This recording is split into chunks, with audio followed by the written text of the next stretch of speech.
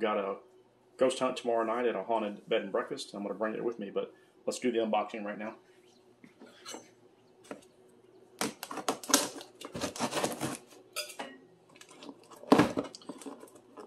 This thing's supposed to do a 20 by 20 grid, which I think is pretty impressive, with a toggle switch. We're getting ready to see here in just a second. Well, let me tell you something, folks. They do know how to pack things. Okay. All right. There's the packing label there.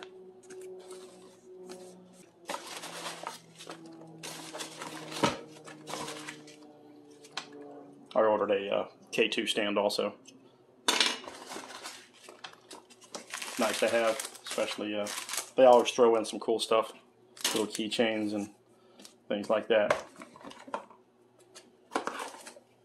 Pin. Here it is. It's supposed to come with this little rubber boot here, and I don't have a battery in it, but it's supposed to have a tripod mount. I don't know if we take that out or not. That doesn't really look like it.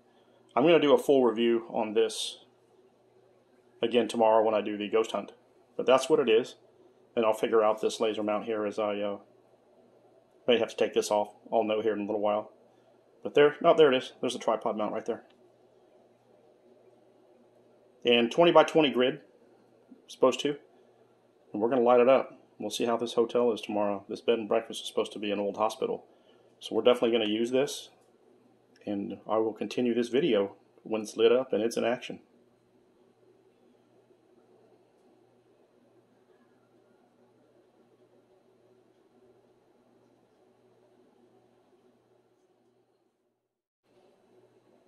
Okay, looking at this again here, that's where the laser is.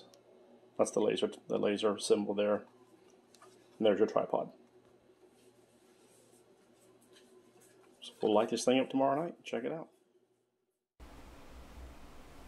Okay, in this first video right here, this was upstairs in a bedroom where a little girl had passed away outside of the home. This was her room, and she passed away and did not make it back. I'm not sure or clear of what happened, but it's pretty sad.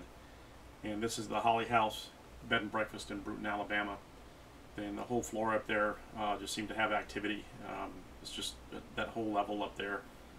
It used to be a former hospital. So as you can see, the LaserGrid is running. This is the video. You can even hear the sounds from it. That's my Canon HFR-800, and it did perfect. I didn't need any external lights or anything. I let it run for about 45 minutes up there to see if something would break the grid.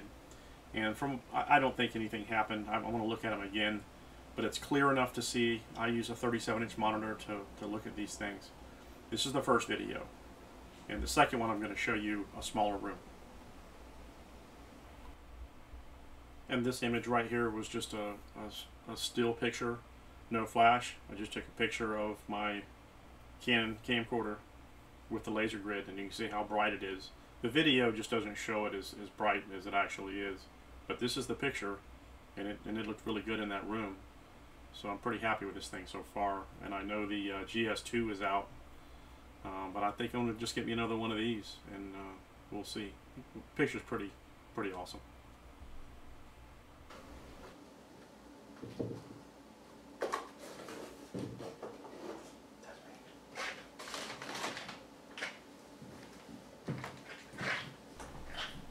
This second video here where I was using the grid, I just left it to where you can see me closing the door. And the room's a lot smaller, but you can see how the grid wraps around the room. This was Dr. Holley's room. He was the surgeon there at the hospital, which was a former hospital. This place is absolutely amazing. But all in all, I don't know if I got anything on the shadows. I'm not done watching them all. It's about 40 minutes each of each room that I did. So the bottom line is, I like it. I'm happy with it. I'm surprised I haven't used this before. I'm mainly a camera guy. That's normally what I do. But I'm going to get me another one. They're going to get me 2 of them and set them up on a big wall. I've got another big place that I'm going to be going to. Thank you for watching. We'll see you on the road soon. Take care.